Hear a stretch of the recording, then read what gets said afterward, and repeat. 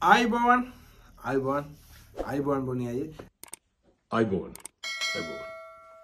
ඉතින් අපි ඇවිත් ඉන්නවා බොනි ෆර්නෑන්ඩෝ කියන YouTube channel එකට. ඉතින් මේ YouTube channel එක නිර්මාණය වෙන්නේ අපේ දක්ෂ කලාකාරයෙක්ගේ අතින් තමයි මේ YouTube channel එක නිර්මාණය වෙන්නේ. ඉතින් අපි ඔයාලට ආරාධනා කරනවා එන්න මේ YouTube channel එකට ඇවිත් මේකේ තියෙන සින්දු ඒ වගේ විෂුවල් හැම එකක්ම බලන්න කියලා.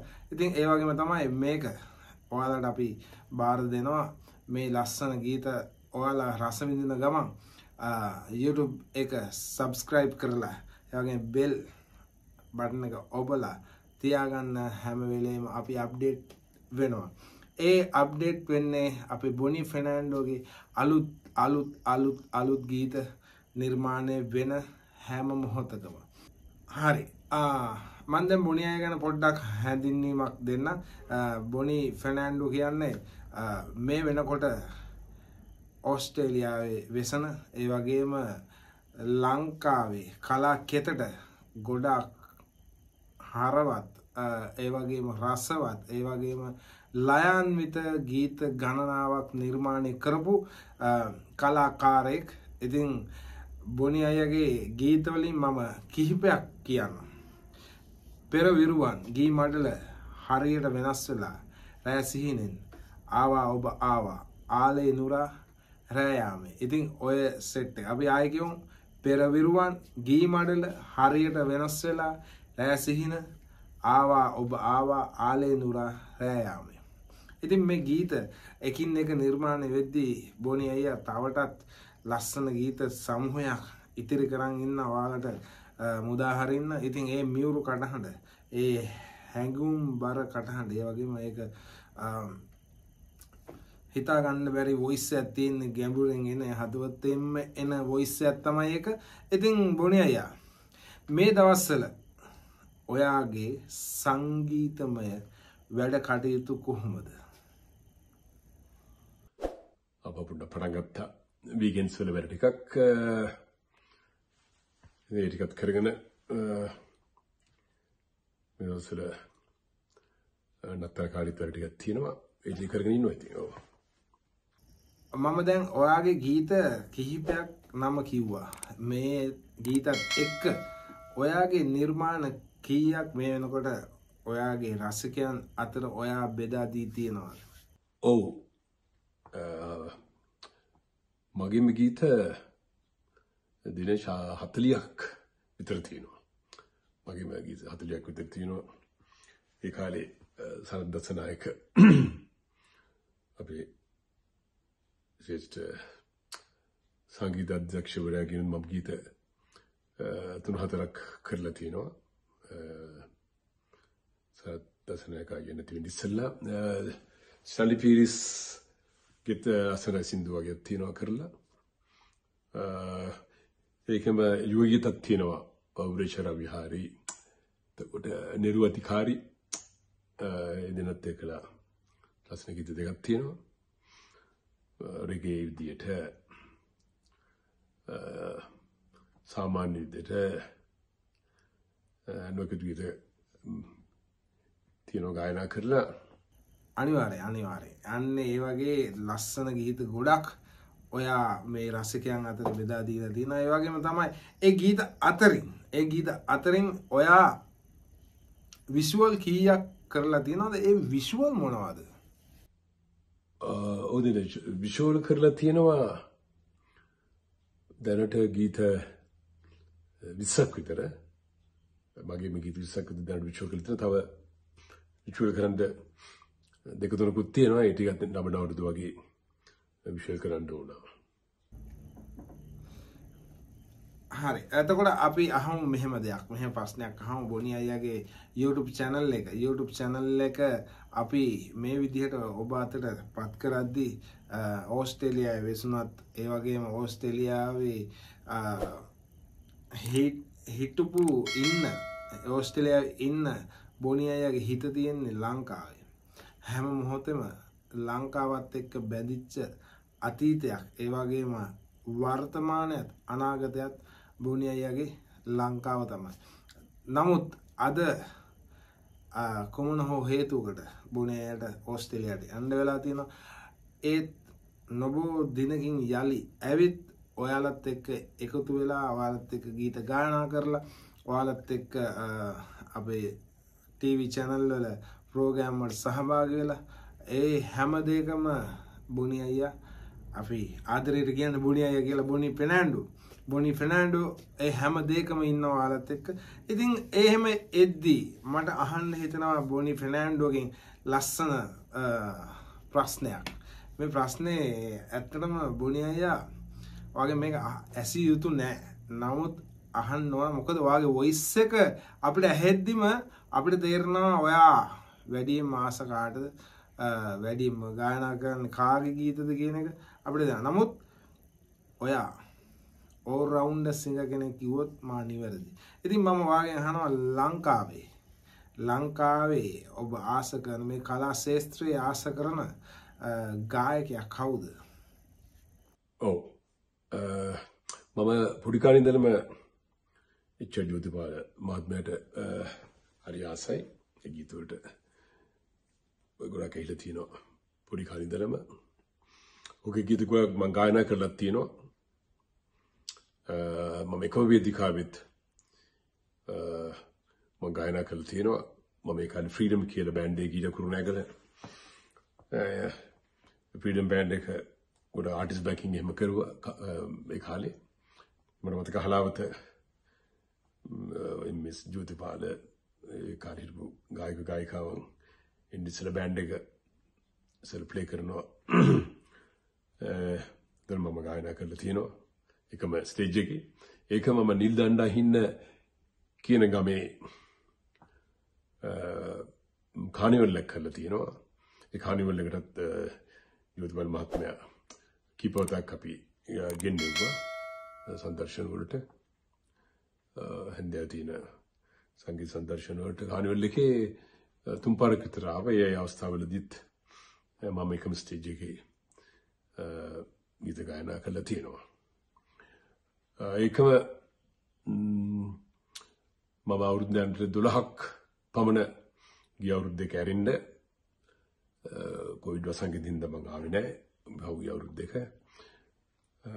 ජෝතිපාල මහත්මයාගේ අනුස්මාරණ දිනය ජූලි 7 ඒකට මම නොකඩවාම ආවා. ඒ අවුරුදු 10-11 ඇවිල්ලා මම ලංකාවේ අනිත් ගායකයන් සමග ඒකට ගායනා කරනවා යෝතිපාල මහත්මයා වෙනුවෙන්. තව රූපවාහිනී වැඩසටහන් ජෝතිපාල අනුස්මරණ ගීත රූපවාහිනී වැඩසටහන් ITN ස්වාධීන රූපවාහිනී සහ ජාතික රූපවාහිනී දෙකේම මම දෙතුන් වතාවක් එම වැඩසටහනට ඇවිල්ලා තිනවා අනිත් ගායකයන් සමග. ඒකම රූපවාහිනී නාලිකාව ජාතික රූපවාහිනී නාලිකාවේ තිබුණා සීනී ග්‍රෑ වැඩසටහනෙත් මම ජෝතිපාල මහත්මයාගේ ගීත 8ක් ගායනා කෙරුවා.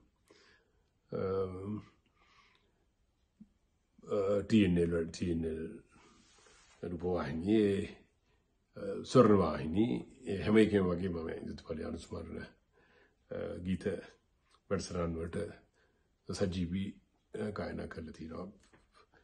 අට පාරක් වගේ. ඉතින් ජෝතිපාල මහත්මයාගේ ගීත මම මෙහෙත් ගායනා කරනවා. ඉතින් මම ආසයි ජෝතිපාල මහත්මයාගේ ගීත අහන්නත් ඒ වගේම ගායනා කරන්නත්. ඔබ විතරක් නෙමෙයි අපිත් හරි ආසයි ගායකයාට. ඉතින් හදවතේ ඉන්න ගායකයා තමයි. ඒ වගේම අපි දැන් ගොඩක් වෙලා කතා කරා ගොඩක් දේවල් දැනගත්ත බොනි අයගේ මෙහෙම දෙයක් තියෙනවා. මේ හැම දෙයක් පිටිපස්සේ තියෙන වාගේ කටහඬ. ඉතින් ඒ කටහඬෙන් අපිට ලස්සන ගීතයක් අහන්න ආසයි. ජෝතිපාල මහත්මයාගේ ගීතයක් දිනේෂ්වන මම කියන්නේ නේද? Right. Thore kam devgat asa සින්දුවක් මම ළඟදී TNL වැඩසටහනකදී මම කෙරුවා live first time TV එකේ වැඩි ගායන කෙරෙන්නේ නැති සින්දුවක්. අද බලමු මම කියන්නේ කෝරස් එකයි පොඩි වර්ස් එක ඇලුකුයි. Ayubowan Japan lande sayonara Sakura malluva malkumari pem sina sabavivi Ayubowan Japan lande sayonara Sakura malluva malkumari pem sina sabavivi Tokyo veti hamunu dawase lassana awan ale mihirati malsar belmak helamin mage hada wasanga kale perataka dedeneku atare adara unusuma patire liyavei irahanda atare me lassana katandare ayubowan Japan lande sayonara Sakura malluva malkumari pem sina sabavivi Hari, thank you Girish. හරි මෙන්න අපි ඒ කටහඬ අවදි කරා බලන්න ඒ හඬේ තියෙන ගැඹුර ඒ හඬේ තියෙන ලයාන්විතභාවය. ඉතින් ඔයාලට පුළුවන් මේ YouTube channel එකට ඇවිත් බෙල් බටන් එක ඔබලා එයාගේ ගීත ටිකින් ටික එන හැම එකක්ම අප්ඩේට් එකක් ගන්න. ඒකට කලින් ඔයාලට වෙනවා මේ YouTube channel එක subscribe කරලා ඔයාගේ සන්තකයට ගන්න. ඉතින් අපි මෙහෙම යද්දී මෙහෙම දෙයක් අහමු. ඔයා මේ කලා ශාස්ත්‍රයේ වසර ගානක් තිස්සේ ඉඳන් ඉන්නවා. ඉතින් මේ වසර ගානක් තිස්සේ ඉඳන් ඉන්න ඔයාට අමතක නොවන සිදුවීම් ගණනාවක් ඇති. ඉතින් ඒ අමතක නොවන සිදුවීම් එක්ක මම ඔයාගෙන් එක අමතක නොවන සිදුවීමක් රසිකයන් අතර බෙදා ගන්න. ඔයාලට ආදරය කරන ආදරණීයයන් අතර බෙදා ගන්න කියලා මම ඇරයුම් කරනවා. ඉතින් බොනියයි කියමුකෝ බලන්න ඒ රසබර සිදුවීමක්. දැන් දිනේෂ්ට උනේ අමතක නොවන සිද්ධි නම් කීපයක් තියෙනවා. කාමතක නොවන සිද්ධියක් මම කියන්නම් මම දැන් ඉස්සෙල්ලා ප්‍රශ්නෙට උත්තර දුන්නේ කොහොමද දෙවික හමුනේ කියලා. ඒකටම සම්බන්ධයි තමයි අමතක නොවන සිද්ධිය. මොකද එදා අපි මට මුලින් ඉස්සෙල්ලා ප්‍රශ්නෙට උත්තර දුන්නේ මට දෙවික හමුනේ ඒ වෙඩින් එකේ එදා දවල් අපි වෙඩින් ප්ලේ කරලා කතා කරලා අපි ගෙදර ගියා. ඊට පස්සේ ඊට පහුවෙන්දා මට තිබුණා කොළඹ යන්න. කුරුණෑගල වෙඩින්නේ තිබ්බේ. මම අනිත් යාළුවෝ ටිකයි බස් කොළඹ බස් එකට කිව්වෙකිද්දි අපි යද්දි මෙයාත් ඉන්නව කොළඹ යන්න. මෙයායි මගේ අම්මයි. ඉතින් ඒක අපිට තවත් බැඳීමට එක්ුණා ළඟුණා. ඒක අමතක නොවන සිද්ධියක් වගේ මට පේන්නේ හැමතිස්සෙම මතක් වෙද්දී. මොකද එදා අපි හම්බුනේ නැත්තම් කොළඹ යන්න එදා උදේ සමහරට ඒක සාමාන්‍ය හමුවීමක් වගේ අපිට වෙඩින්ස් වල නිතරම හම්බෙනවා. යන්නමයි පිමුණමයි මිනිස්සු අතම්මලේ වගේ සිද්ධියක් වෙනවා. නමුත් මේක දෙවෙනි පැය ගානට පස්සේ ආපහු උදේ දැක්කා. එතෙන්දිත් අපි ආපහු ටිකක් අලුත් වුණා. එහෙම තමයි. ඉතින් තමයි අපේ අපෝට කතා කරලා කොයිද ඉස්කෝලේ හම්බෙන්නේ හම්බෙමුද ඒ විදිහට කතා බහ වුණේ. ඒක ලොකු සිද්ධියක් අමතක නොවන සිද්ධියක්. හරි. ඒ වගේම තමයි ඔයාගේ ලස්සන ගීත ගොඩක් තියෙනවා. ඒ ගීත අතරින් ඔයා වැඩියෙන්ම ආස කරන ඒ වගේම ඔයා සංගීත ප්‍රසංග වල ගායනා කරන ඒ වගේම ඔයාගේ ජීවිතේ හදවතට දැනෙච්චම ගීත මොකක්ද බොනේ? දිනචාන්නේ රසිකයන්ට කියන මගේ සින්දු වලින් මම ඇල්මක් දක්වන්නේ මොන ගීතද කියලා. මගේ සින්දු වලින් එහෙම කියන්නේ අමාරුයි මොකද මම ගායනා කරපු ගීත හැම එකම වගේ මම ආසාවෙන් ගායනා කරුවේ. මුල්ම ගීත දෙක තුනක් තියෙනවා ඇත්තටම. ඒකම හරියටම මේ ආධුනික වෙන්න ඕන මම දෙන්න දේ අරගෙන මම සින්දු කිව්වේ ගායනා කරුවේ රෙකෝඩින් වලට ගියේ රෙකෝඩ් කරුවේ. හරි. එහෙනම් මෙන්න බොනි අයියාගේ අලුත් වැඩේ බොනි ෆෙර්නැන්ඩෝ කියන YouTube channel එක ඔයාලා අතට අපි පාත් කරලා තියෙනවා. ඒ වගේම තමයි බොනි ෆෙර්නැන්ඩෝ YouTube channel එක subscribe කරලා bell button එක ඔබලා ඔයාලා සන්තකයට ගන්න. මොකද බොනි ෆෙර්නැන්ඩෝ කියන්නේ ගීත මැෂිමක්. ඒ ගීත හැම එකක්ම ඔයාලට දෙන්න තමයි එයා බලාපොරොත්තු වෙන්නේ. ඉතින් හැම ගීතයක්ම අරුත්බරයි. ඒ වගේම විනෝදයට හදපු ගීතක් තියෙනවා. ඒ කියන්නේ ඔයාලගේ ඩාන්ස් එකට හදපු ගීතක් තියෙනවා. ඉස්සරහට එන්න තියෙන ලස්සන ගීත කීපයක්. ඉතින් ඒ හැම ගීතයකම ඔයාලගේ රසිකත්වය අපි බලාපොරොත්තු වෙනවා. බොනි ෆෙර්නැන්ඩෝ කියන්නේ ශ්‍රී ලංකා කලා කෙතට නැතුවම බැරි චරිතයක් මේ වෙන තුරුත්. ඒ වගේම ඉස්සරහටත් එහෙමයි. ඉතින් බොනි ෆෙර්නැන්ඩෝගේ මේ YouTube channel එක අපි ඔයාලට ආරාධනා කරනවා මේ YouTube channel එක subscribe කරලා තියාගන්න.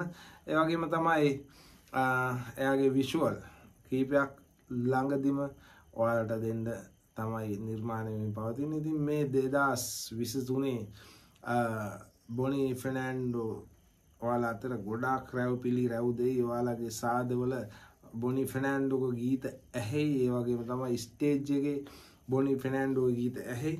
ඒ හැම ගීතයකම බොනි ෆෙර්නැන්ඩෝ ලංකාව බලා පැමිණෙනවා.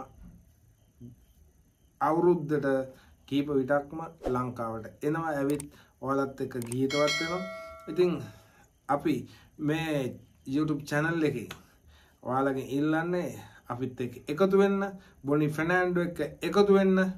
ඒ හැම මොහොතකම ඔයාලත් එක්ක බොනි ෆෙර්නැන්ඩෝ ඉන්න. ඉතින් අපි සමුගන්න තමයි යන්නේ මේ YouTube channel එක මේ වැඩසටහනේ.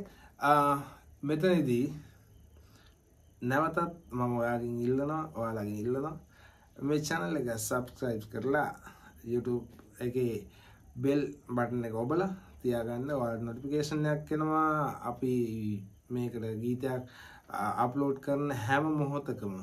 ඉතින් හරි. ඒන්ජල් ස්ටුඩියෝ එකේ ඉඳන් මම මෙහෙවන්නේ. මගේ නම දිනේෂ් අමිල.